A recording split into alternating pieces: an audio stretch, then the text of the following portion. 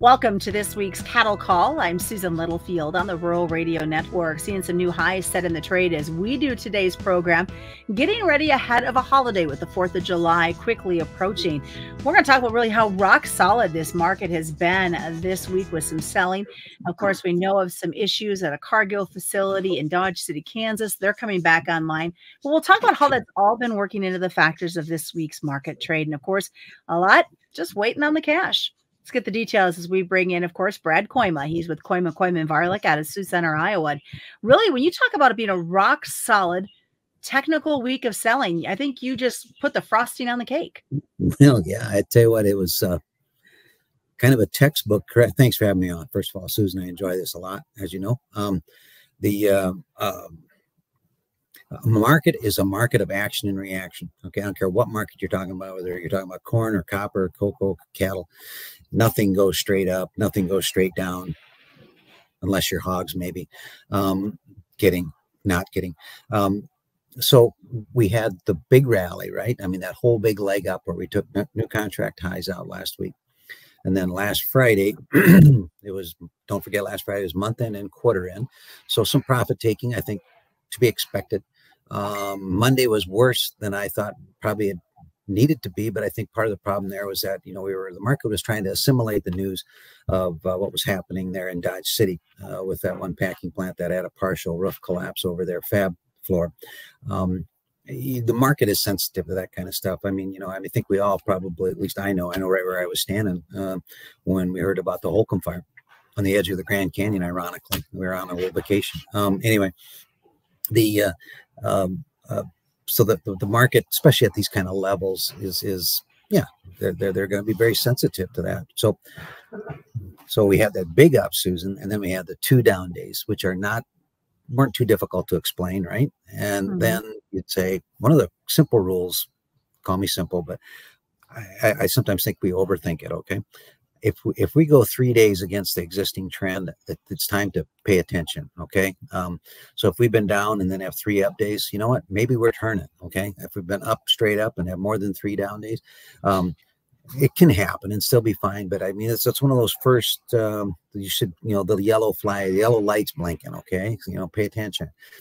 So I thought it was just textbook here. The market came back really, really nicely. And so, you know, when they're trading this good, who needs holidays? Heck, we should be open on Saturdays and Sundays, right? And yeah, you know, good close today, and real solid. I thought real solid technical action. We've seen a nice accumulation of the open interest here the last little while too. So it looks like some of our friends in the fund community are liking us again and coming back, and they got a lot of room to go. They do not have a big position here. I would view that statement as bullish, that they've got a lot of gas in the tank, ammo, whatever you want to call it, dry powder. So yeah, nice to see the market correct. And you did talk about that facility, and it's amazing how others facilities kind of pick up where they need to, because they need the cattle. They need to get this cattle moved through. And you know, pens that were sold and were processed a day or 2 later, or even not the day of. Yeah, 100%. Now, you know, 2 parts to that question. Yes, there's been some added Saturday kill, which should make up for, maybe not completely, but very close. At 3 different plants to offset the dark days that they had at that plant there in Dodge City because of the damage from the hard rain. And they wouldn't do that unless they had meat sold, or if they were doing it profitably, whatever. They're making money. And as to the second part of your question, yeah, not to, I don't know, people resent this when I say this. I apologize in advance, but I do feed cattle. My brother sells them for me. So he sold cattle for me on Friday for $2 picked up. What unbelievable, right? I mean, crazy. And 2 pens of them, and they are both gone. They are both dead already. They went yesterday and today. So, you know, we always like having a little leverage, right? I've talked about leverage till I'm blue in the face, but to me, that's the market. If we could somehow figure out where that fine line is between not enough and too many, okay? I think we lose sight of that, and we're there because we're current. Let's stay that way. This feels like 2014. We got current in June, and it stayed that way until like November. So there's going to be setbacks, there's going to be issues, but I really love the way the market feels right now. Do you think this bull market can continue? Barring something that I can't see, okay, which anymore. I mean, it's almost gotten to be the norm. Some other black swan, whether it's bird flu or something else.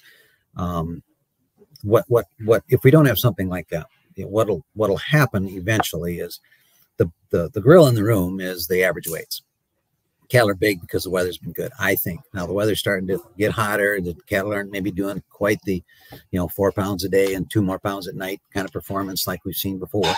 But guys know I'm kidding, right? I know how much cattle can do. Right. So what could potentially happen is if you get into a time where there actually is a few more cattle, which I would say maybe by August, that's the way I look at the placement pattern of the fall, where we placed a lot of light cattle, and it just takes more time. But at this rate, right now, I feel like in June we sold the July cattle. In July, we're going to sell what was scheduled for August. In August, we'll sell, if we keep going like this, we'll sell the cattle that are scheduled for September. That's what happened in 2014. And at this point, that feels like the trail we're on again. So how tight are the numbers in the north? I know we've talked about this week in and week out, but are they continuing to get tighter, or are we starting to see just a little bit of give? The beginning and end of all markets start in Iowa, right? Okay. Yep. Somebody's going to remember that eventually, right? One of my favorite sayings I got stuck up on my desk here. Show list, from the people that carry the show list around here, I know very well, are still, I would say, a half or more less than what would be typical for this time of year. This would be right when we're right in the heart of the calf run. We're farmer feeders here. We buy calves, we feed them silage and the ground ear corn, da da da da da da. This is what we do. So this would be the time where we should be having a lot of cattle. So the fact that they're not there, is there a few more cattle than there were in April? Yeah. Because we were between crops of cattle between the yearlings and the calves. But if I would compare it to a year ago and the year before that, we're still very, very tight in the north. I'm surprised that the next thing you aren't going to hear is that you're going to have the packer / the kill try to slow it down, try to back some cattle up. But I think he's got a conundrum. Meat's moving. He's making a little bit of money. I think everybody's hoping that the other guy will do it so they don't have to, because they want to keep killing. So those got to be some tough Monday morning quarterback meetings at the boardroom there. I really feel bad for him. Well, we're heading into a holiday weekend. Wishing you guys a great 4th of July. What's the best way for folks to get a hold of you, Brad? Yeah, have a good holiday, safe one. And glad you're feeling a little bit better, Susan. Thank you. KKVtrading.com or 712-722-0023.